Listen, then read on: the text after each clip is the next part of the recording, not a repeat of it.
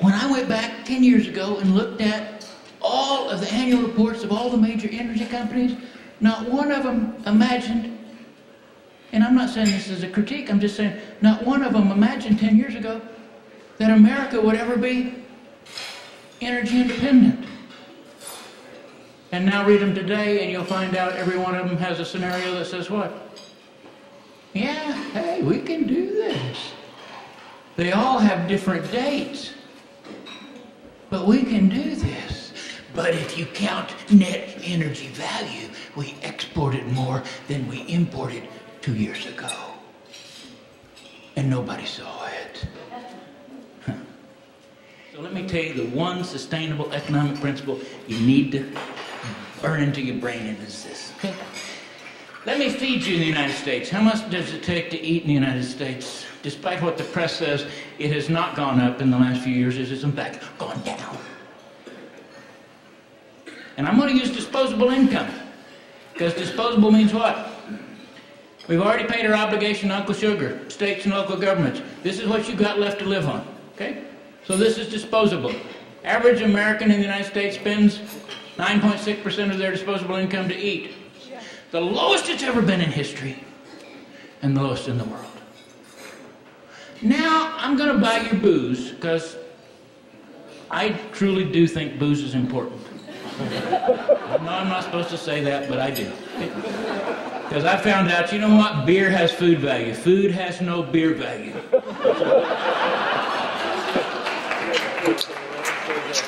I'm going to feed you, I'm going to buy your booze, and then I'm going to let you do what the average American does, which is eat 1 out of every 2 meals. Where? Just like we did today, away from home. I've fed you, bought you booze, let you eat out. Now how much of your disposable income have I consumed? It is the lowest it's ever been in history, and it is the lowest in the world. And it's 13%.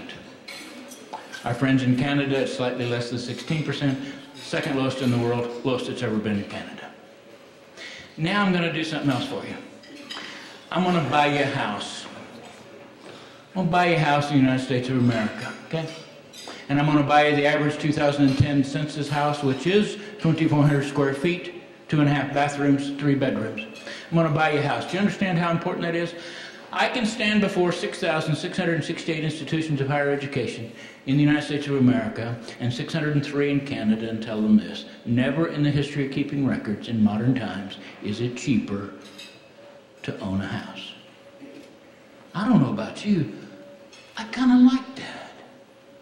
First home I purchased in 1979 in Las Cruces, New Mexico, my fixed rate 30-year mortgage was 11%.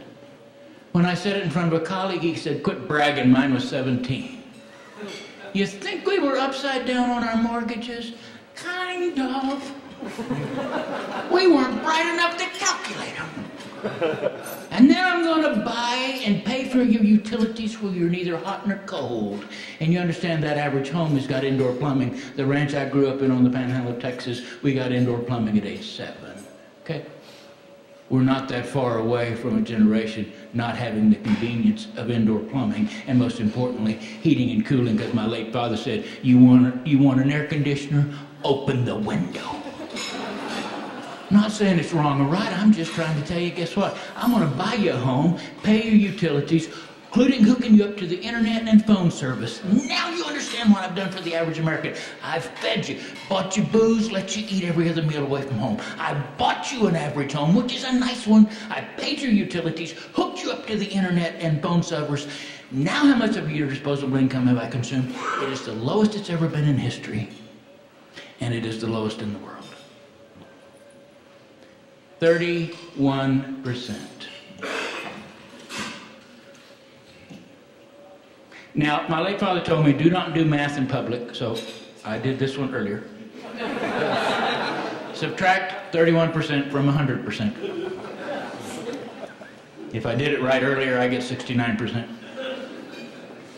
Average American has 69% of their disposable income left after eating, drinking, eating every other meal away from home, owning a home, paying their utilities, they're neither hot nor cold, hooked to the world, and they have 69% of their income left. To do what? Anything they want to. That is phenomenal. The Bill and Melinda Gates Foundation has $2 in it, okay? They decided that they were going to take all that money and go help people in impoverished parts of the world with their health. But when they got there, they found out, guess what? They couldn't separate out health from their lifestyles. And most of those people were in subsistence agriculture. They were just getting by. They had no crap factor. But they found this. Slightly over half of those impoverished people were subsistence farmers, and they were females. And so when they gave to the female farmers the same resources that male farmers got, sometimes just micro loans of $5, sometimes just education, learning how to plant a seed, sometimes just another seed, sometimes just a little bit of information. When they gave them that, guess what happened? 30% increase from the women. And what did they spend that 30% increase on? Shoes, you'd like to say. Actually, women are hardwired. We are. You're hardwired. You're hardwired to take care of family. So they spend it on better diets for their children and education. What did the men want to spend it on? Well, men are hardwired for protection. So their attitude was, what good is a better diet? What good is an education if you're robbed or killed on the way to school? So they wanted to spend it on protection. Neither wrong nor right, just guess what? Gee, folks, you got 4 billion people out of the 7.2 that are just about there, but what's happening to their crap factor worldwide because of a little knowledge? It's growing. And if you saw the cover of The Economist magazine just a few months ago, you saw one of the most phenomenal charts that just made my soul sing. Because on it was a chart that went this way down. And it was just 20 years ago, there were 2 billion people on the planet that lived on less than $1.25 a day. And now in the world it is 750 million.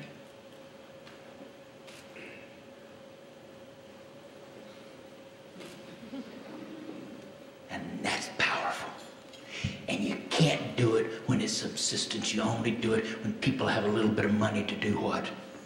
Create a market. Do things weird.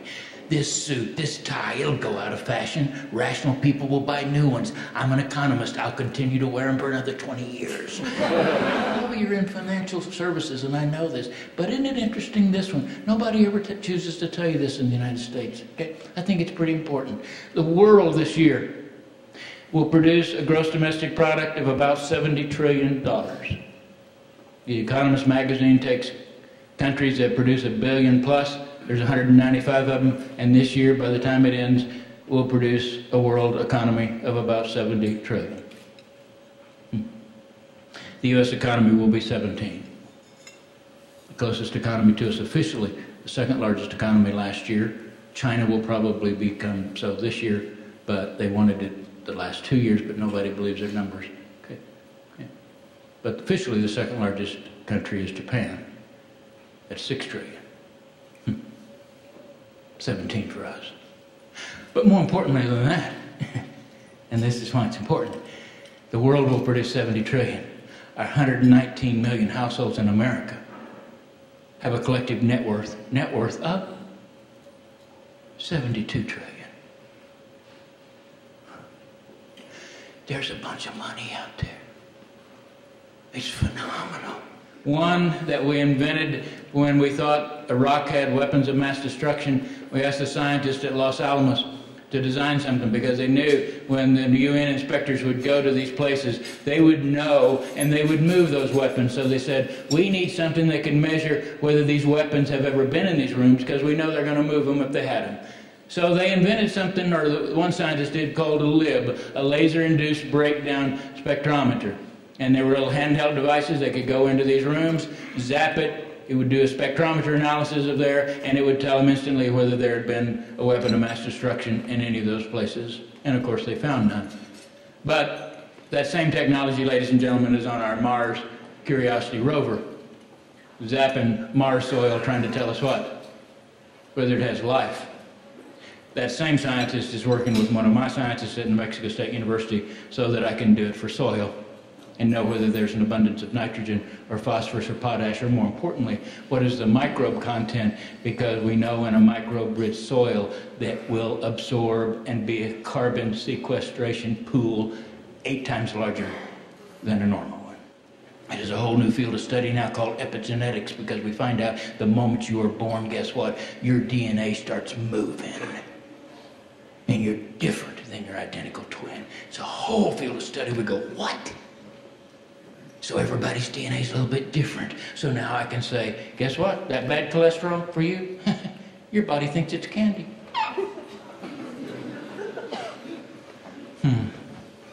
Get ready for a world where you won't sit down at this meal without taking that app and deciding whether it's good for you or bad for you. I call it prescription food. We're babes in the woods. If you want to have healthy people, the science is telling us every day, you can't separate them from plants and animals and people. You try, can't do it. Let me start with the first one. Married men get what's known as the marriage premium. Married men live on average 3 years longer than single men. Okay? It's true. The reason single men don't live very long is the last thing a single man says before he dies is always, hold my beer and watch this. So single men do not live very long. Okay? Married men get a 3-year marriage premium. Women don't get it. You live forever anyways, we joke, but guess what? Women don't get the marriage premium. Men do. We've also found in surveys that married men are more willing to die, but they do live 3 years longer. And here comes science that helped us out on this one, and it is this. If I ask you, name as fast as you can your closest friend, and I say it to a man, you know the person we name most often? Our spouse. No, you can't name your spouse. Name as fast as you can your closest friend, not your spouse. The second person we name? Our dog. Men name instinctively our spouse and our dog. That's our friends. No, you can't name your spouse and dog. Name as fast as you can close male friends, and we're speechless. We go, male friend? I think George likes me. We struggle. We name 3. We ask women, name as fast as you can female friends. You can't shut up. Okay. In the time it takes us to name 3, you name 10. You don't get the marriage premium because guess what? You already have what we call rich and deep social connections. And you go, oh, well, whoopee. Whoopee's right, because we're just babes in the woods on this one, okay? My wife is 5 feet tall, weighs 100 pounds when it's raining. We've been married 29 years, been together 33. I love this woman. I think. Because it could be biochemistry. Okay? What I know is this. When I'm in her presence, I'm just giddy. When I'm not, I drink. Either way, I'm giddy. Okay? But the reason I'm giddy is this. Just found this out in the last 2 years. If you are in the presence of somebody you like, generally your children, but not always. Generally your spouse or significant other, but not always. If you're in the presence of somebody you like, your body starts producing what's called bonding chemicals. They're steroids. They contribute to your immune system. To date, we've identified over 100 of them. One of the most pronounced ones is one called oxytocin. And oxytocin, if you know anything about it, just makes you giddy.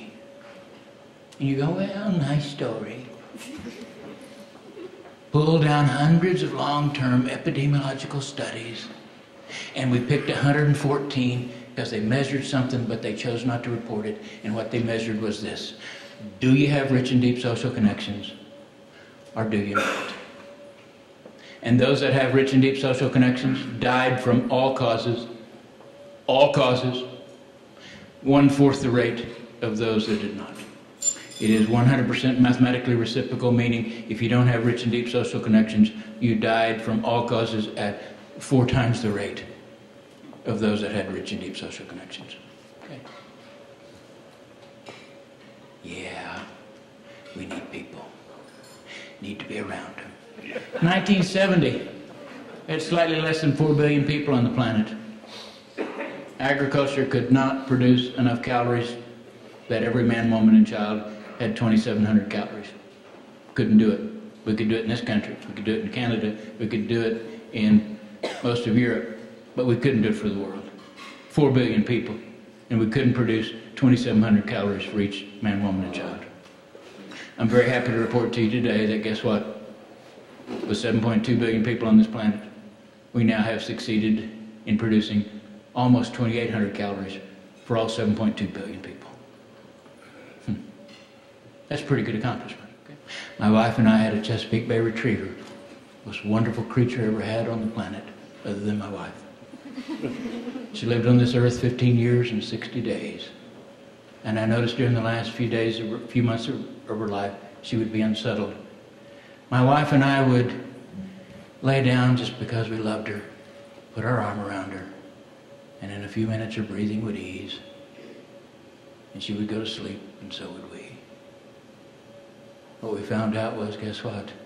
Just 6 months ago. And in about 20 minutes, her oxytocin levels and ours was what? Identical. It's a beautiful room. No plants in it much.